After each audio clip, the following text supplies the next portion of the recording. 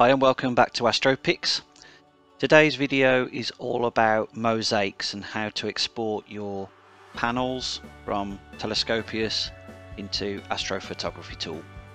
So without further ado, let's get into it.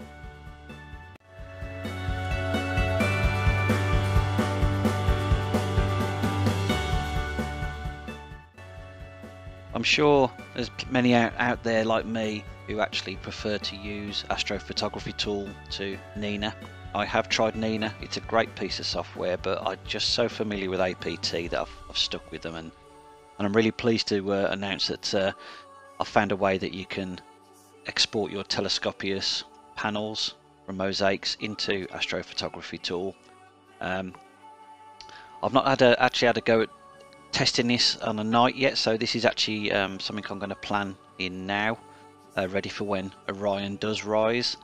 Like a lot of you out there, I'm sure that you'll love to be able to get the Horsehead and the Great Orion Nebula all in one field of view without kind of stretching the image boundaries too far by using lenses, etc., and making the most out of your telescope. So how to do it?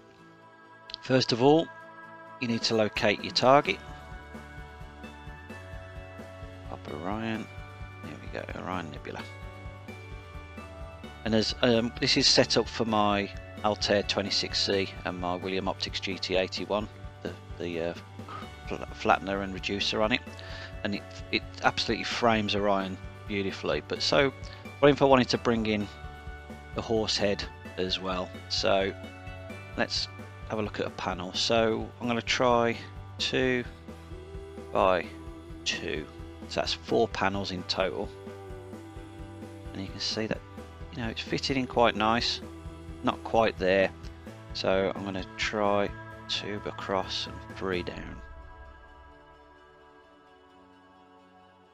and there we go. We got a 6 panel mosaic there. You got the fantastic belt of Orion in there as well, and obviously the Orion Nebula fitting in nice. You could go to 8 panels, but then, you know, that's a lot of work, but I'm sure it'd be worth it.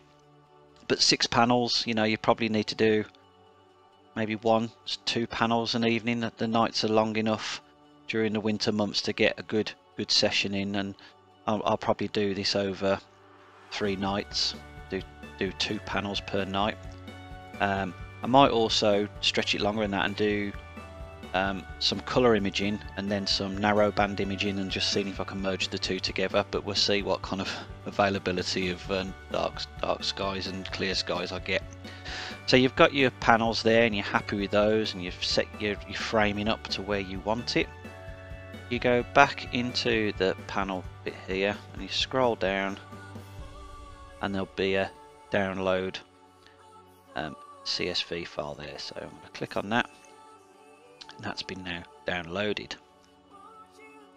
Next thing you want to do is open up your APT,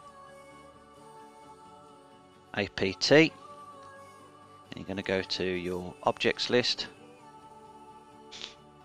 and at the bottom there is an import list, and there you have it, mosaics from Telescopius. So you click on that, click OK, find your plan, import it in. It's telling me there six panels have been imported, which is right. Scroll down your list, and in true Blue Peter style, there's some I prepared earlier, just to check that it all worked okay. And here we have it. So you got your 6 panels there, starting there. Now if you really want to be really clever, you can use your script editor in the plan editor to just automatically slew to each panel through the night if you did want to leave it overnight. Not something I want to do, but I'm sure there's some people out there who like leaving their gear out all night, and you might be able to get all 6 panels done over an evening. But for me, I only get a limited view of Orion, so it's not something I can leave running all night. It dances across the rooftops behind my house, so I have a very limited window on Orion, so I want to try and make the most of it when I can. But it is as easy as that. Be really interested if you let me know how you get on. You try the mosaic functionality here in APT. So good luck with it. I wish you all clear skies, and I shall speak to you all again soon. Thanks for watching.